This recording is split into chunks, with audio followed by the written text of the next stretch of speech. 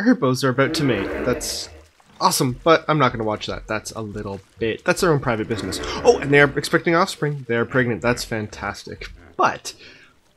Lots of little hippo babies. I love it. But what we're going to be doing this episode is going to be big because this... Oh my goodness.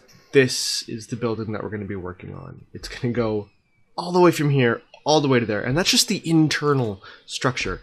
But you guys have seen it. We're going to be building a hippodrome.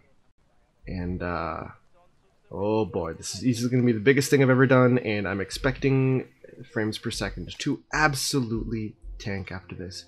But enough of this. Let's go right into the time-lapse.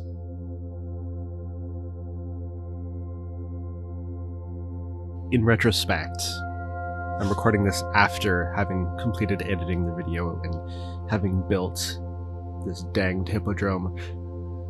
This project was extremely big. The last video I published was on December 23rd. It is now January 15th, and I've been working on this danged hippodrome the entire time. And granted, in there was an unfortunate update to Windows 11, which I undid, but in all this time, I've been working slowly, steadily on this thing. It's easily the largest building that I've ever created in any video game, and I'm quite proud of it. But one of the things you might be asking is, why the hippodrome? This is supposed to be Alexandrian, it's supposed to be this, and hippodromes are more associated with Romans. Yes, but we also know that at least 800 BCE, there was a hippodrome in use at the original Olympics in Olympia, Greece. And I figured if there's that kind of hippodrome, then Alexander might have one too. Alexander was extremely fond of horses. He got that love from his father Philip, which literally means lover of horses in Greek. And so I figured Alexander might build a hippodrome at his zoo. Now, this is a very Roman style of hippodrome. The Greek hippodromes didn't have the arcades all around and these kinds of things. They're basically just terraces built into hills. But that seemed kind of boring. So I decided to up the ante a little bit, make this massive, massive building that I could really be proud of, that could really act as one of the focal points of this entire zoo. And I think I succeeded. There was a lot of little finagling in being finicky with a lot of these things, placing these columns, placing those arches across, but all in all, I think it worked. And one of the things I was really afraid of when I was designing this was that just using the color of the limestone, the natural color of the pieces in-game, would create a very drab look to it, which is why later on you will see me adding the bright red, the bright yellow, the Spartan colors into the hippodrome. Because I figured if we have the blue and the white over near the hippos, the classic Greek colors, the Athenian colors, this one might be a little bit more Spartan. It's the reds and the yellows and these kinds of things. So I was just trying to differentiate everything that was going on. And I also used this technique that's used a lot in Renaissance architecture, where the ground floor is 3 units high, the second floor is 2 units high, and the top floor or each subsequent floor is 1 unit high. It's not quite a 3-to-1 ratio for this hippodrome, but each floor does get smaller. It's almost a foreshortening kind of an effect, but it does give the lower levels a lot more air and lightness to them. Otherwise it could just feel very heavy and very plodding. So I'm really, really proud of this. There's something about repeated arches that's just, I mean, whether it's an aqueduct, or whether it's a bridge, or whether it's a building like this, or just an arcade, there's something about repeated arched forms that just speaks to me. And if anybody's wondering, by the time I'm finished, this hippodrome has more than 5,000 pieces. Once I add a couple more things, once I add the arched end to it, and once I'm satisfied with the overall building, this will be going on the Steam Workshop if you are at all interested in downloading this. But, oh boy, that's a lot of finagling. I had over 7.5 hours of game footage to reduce into this video. And that's even including the fact that I completely forgot to record about 3 hours, and my OBS crashed when I was recording another section. So if you see massive gaps, we're just like, what happened? Did I miss something? No, it's just because I forgot to record it, and that's on me. But OBS also crashed, so that's on OBS. But looking back at this now, I had very specific goals with what I wanted to do, and I think I accomplished them. I mean, yeah, okay, the gorilla might have been... that has no business being on a Greek or Roman building, but I corrected that later with the lions and the hinds and the hippos and things like this. Later on in this video, we will get to me putting in the animals, and I chose the Indian rhinoceros, the Rhinokeros unicornis. And rhinoceros literally means one horn.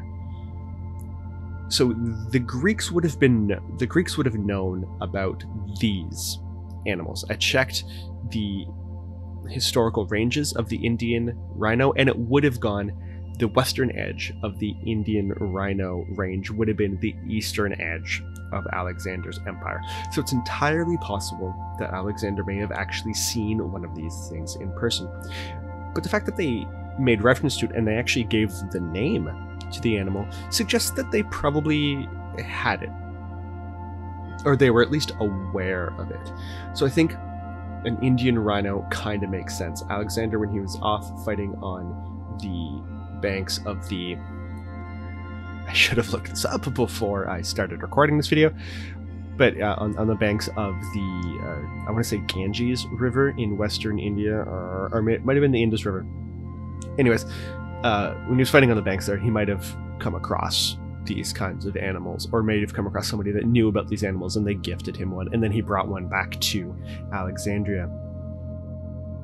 And yes, I do use a lot of the Arboretum cross hatch. I don't know what that's actually called, but the Arboretum squares in this. So I knew that I was going to build the surround canopy out of the Arboretum crosshatches. So over this royal box where the dignitaries would have overlooked the horse races, I wanted to create something a little bit different, so I covered it in fabric. Again, in the Spartan red and yellow colors, just to kind of tie everything together thematically. And it's unfortunate because what I wanted was those staircases, those talk galleries. I wanted the people to actually be able to sit in those galleries and listen to the rhino talks going on, but this balcony is actually just too high for the people to be listening to the rhino talks all the way up there, which is a little bit disappointing. So in the end, I just decided to put one of the viewing icons there, just so people will go up there, they will look at it, just to spread people out. There is information about the rhinos in there that I will add later, but it is definitely there. And for this viewing gallery, those are just simple reeds that I put in those planters, because I figured I could have gone with something a little bit more fancy, but I think they would have just used whatever was readily available, because those plants would have, because they're under canopy, would have to be replaced fairly frequently. So I figured they'd just go with something that is available on the banks of the Nile, rather than something more exotic that they might have to cultivate individually just for this. And one of the things that I'm really proud of for this hippodrome is that top level, with the shadows of the Arboretum crosshatching and the nettle that is lining the entire front facade on the 3rd story and the 2 sides on the 2nd story. I think it just gives it a lightness of being, if that makes any sense. It kind of ties in the building with the surrounding foliage, or at least this foliage that I will be adding to it later, and it makes it less stark, it makes it less disruptive. And I'm just really proud of a lot of the decisions I like. What do you think? Do you guys like the hippodrome? If you like the hippodrome, please give this video a like, give it a thumbs up. If you want to see more of the series, please check out more of the series. Please subscribe. Just let me know, let the YouTube algorithm know that this is the kind of thing that you want to see. Because although it's not certainly going to be nearly 1 month between videos, I do put a lot of time into these, a lot more time into these videos for this series than I did Karhu Toronto. And I want to know that you guys actually enjoy the extra effort I put in. Because if I could just slap together just to do a 25-minute video, and that gets, I don't know, 3,000 views, but yet I put hours and hours and hours into a video like this, and it only gets 100 views because the algorithm doesn't share it, that's disappointing to me, and I'll stop putting this much effort into these videos. So, all that to say, please like, please subscribe, please comment, just let me know, let YouTube know that you like these videos, and we'll see. And here I'm just trying to explore different foliage options, and I figured the flowers just looked better. I wanted the verticality of the cypress trees to really counterbalance the gargantuan, colossal nature of the hippodrome. I mean, yes, we do have the columns, but otherwise, other than that, it's a very squat building, right? It is far wider than it is tall. So I thought the cypress would draw the eyes upwards, and it would add a little bit more verticality to it. If you'll pardon the analogy, it's like why Babe Ruth, the famous baseball player, famously overweight baseball player for the New York Yankees back in the day, why he got them to add stripes, vertical pinstripes to the uniform, because it made him look taller. So too, I think, would the cypresses make this building look taller, make it less squat, make it less ponderous, even. I don't know if it works for you, but it definitely works for me. Now we're starting to get into the rhino area. You can actually see the rhino in the back there. When I was younger, when I was back in high school, I was a lot into fantasy. I still am, very much so. And I thought it would be really, really cool if we could have domesticated rhinos and used them in battle, specifically the African rhino, the ones with the 2 horns. And I actually did some math. An Indian rhino, and I'm using this statistics, an Indian rhino can run at a speed of about 55 kilometers an hour, which is roughly half of highway speeds. And they weigh about 2,200 kilograms, which is about 50% more than your average sedan. In fact, it's about twice as much as your average compact car. So, being hit by one of these things at full speed is the equivalent of being run over by a car at highway speeds. And then add armor. And then add the focal point of being gored by this horn. And then add the weight of the rider. And then add maybe it's going downhill. And then breed for size and strength. War rhinos would mess you up. Unfortunately, they're ornery and they're extremely territorial, and they don't like cohabiting with anybody without other animals, let alone being domesticated by humans. So, I mean, that's obviously not going to happen. But just the imagining of what war rhinos could be. Rhino chargers would be. Oh, and if anybody asks, the reason at this point in time, the water in the rhino exhibit is bright green is that I could easily tell where the boundaries of it were in order for me to place the other plants. Which is basically the same kind of plants that I put in the hippo habitat, but to me that creates a continuity between exhibits, which I like. Anyways, back to war rhinos. And so here I am, realizing that war rhinos probably aren't going to be a thing. And then like 2 or 3 years later, I'm watching a movie, The 300, based on the Frank Miller graphic novel. And boom, lo and behold, there they are, the Persians riding war rhinos. And one part of me was like, this is so cool because I get to see the war rhinos in action, but another part of me is really angry because now if I ever write a book and I include war rhinos, people are going to assume that I copied that from Frank Miller. But I did not.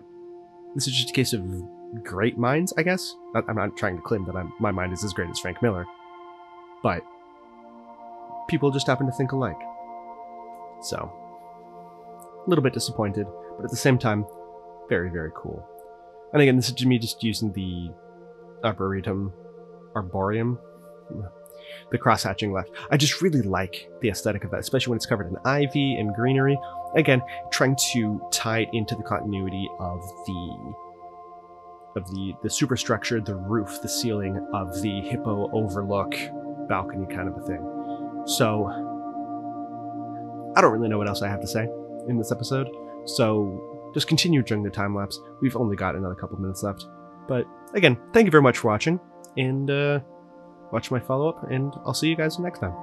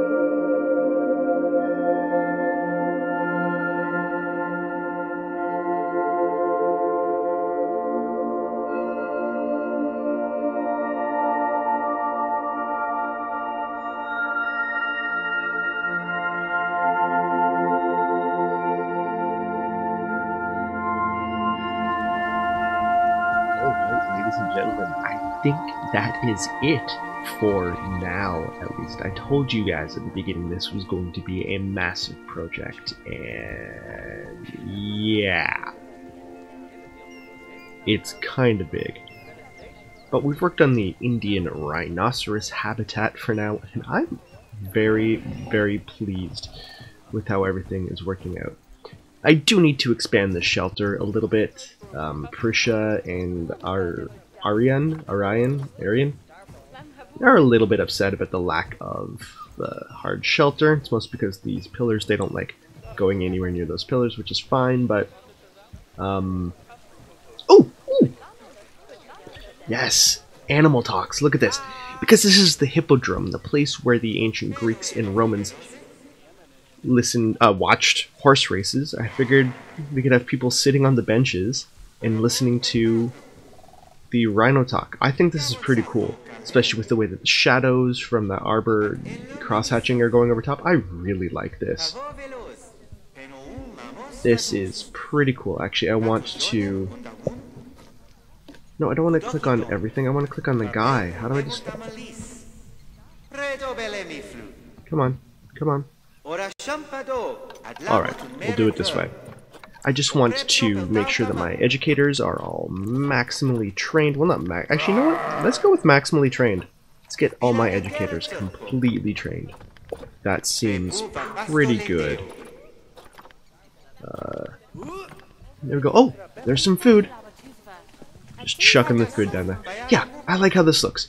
People can get a look down here, but it's through nettle, so it's not a great look, but it is still a look.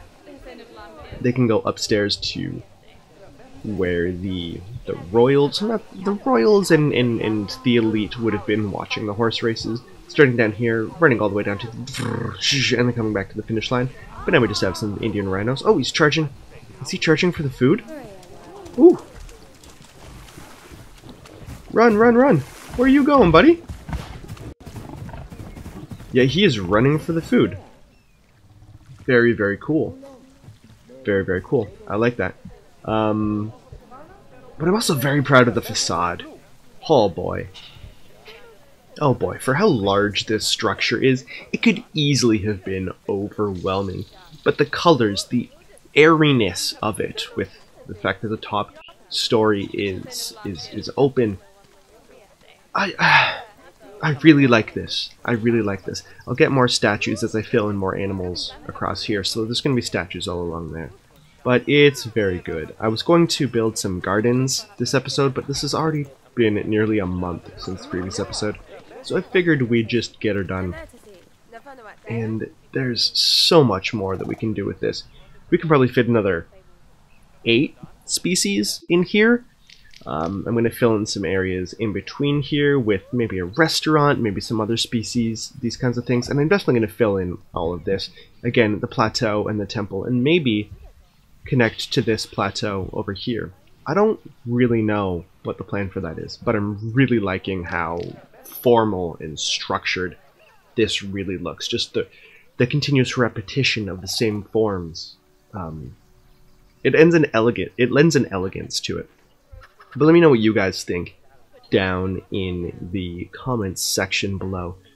But for now, just take some look at some of the happy hippopotami babies, I might add. Actually, let's do that. Let's do that. Where's the baby hippopotami? There we go. There we go. Oh, it's pooping. There you go. There is Adisola, the baby hippo. Love it. Love it. And I think we've got another... Oh, we've got another baby hippo. We've got also a Dama, and they're great. They are great. I'm still loving this habitat. Loving this. And I'm like, just look at how massive that is. There's just something about it that just... Oh. And once all of this is filled in and built up with other smaller buildings and in gardens, this is going to look very, very cool. I'm very, very excited about how this is going. But anyways, this is it for this episode. Thank you very much for watching. If you like what you see, please like, please subscribe, please comment, and let me know what you think. Let me know what animals should come in next. Because people are loving this. And we're making a lot more money now than we were. These rhinos pretty much doubled our income, so we can almost do what we want now. Thank you for watching, everybody. Have a great day, and I will see you all next time in Karhu, Alexandria.